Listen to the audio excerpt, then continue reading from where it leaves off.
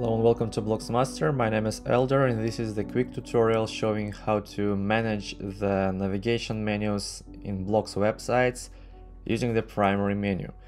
And I want to focus on drop-down menus because this is one of the questions from one of my customers, my friends.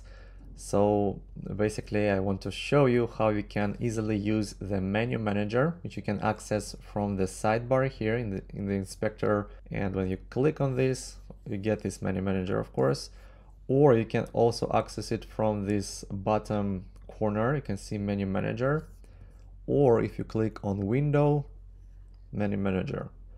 So from here you can access all of the links and you can link them to the proper pages and so on. So it is quite easy to see how this is working for the regular menu. So let's say we want to add the about page, and we will link it to about page. Right now I don't have it, but whatever. Let's say that this is about page. We click save. We can drag and drop these links wherever we want, like this. Very simple. And when we don't need it, we can delete it like this. But what about the drop-down menus? Because if we go to preview, you will see that here we have the drop-down menu. And for drop-down menus, you can see this link is topics, and instead of page, which says page, here, the drop-down menu says menu, and I set it using this option here. There are three options in the drop-down in the menu manager, or four options, I guess. Navigate to page, navigate to URL, and open menu. So open menu will open the menu, and when you choose which menu you want to open, of course, right now I only have one option, drop down links here. And to edit this menu, edit the links in the drop down menu, all I need to do is to switch the target menu option here to drop down menu links.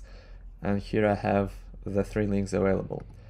So if I would to create a new menu, let's say I would like to add the new link and call this offices.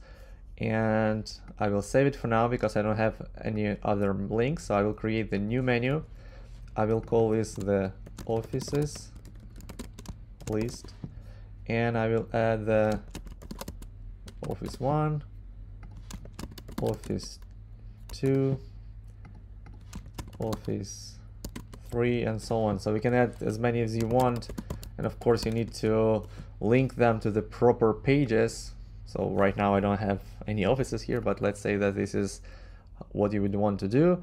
And now when we go to primary menu and click on this offices link, we have an option to open menu, and we will just select the offices menu, offices list menu here, and this will give us this,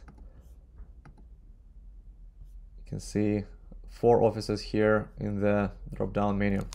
Now, I don't necessarily like to use the primary menu for my websites.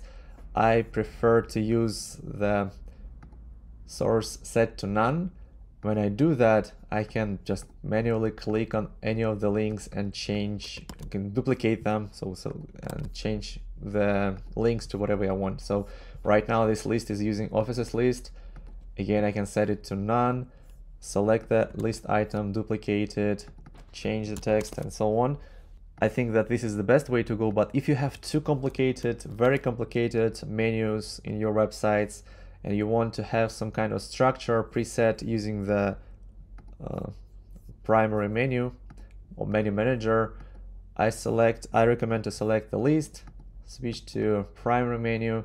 You can always reset it here if you want. If you mess up with your menu, or if you have some errors, you can always reset it to the default menu you built in primary menu. And inside this menu manager, you'll create the structure you want for all of the links, all of the menu drop-down menus. And then when you need a little bit more, you can go inside and change the specific color, specific links. Because as you know, when you're using the source set to none, it is more flexible. And in addition to 3 types we had for the menu manager, so navigate to URL, navigate to page, and open menu, of course we have much more.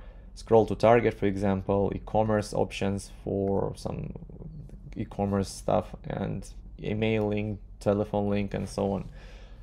So that's it about making drop-down menus in using primary menu. And if you have any questions or need any other tutorials, please let me know and I will do my best to record them very soon. Hope everyone have a nice day, and I will talk to you in the next video.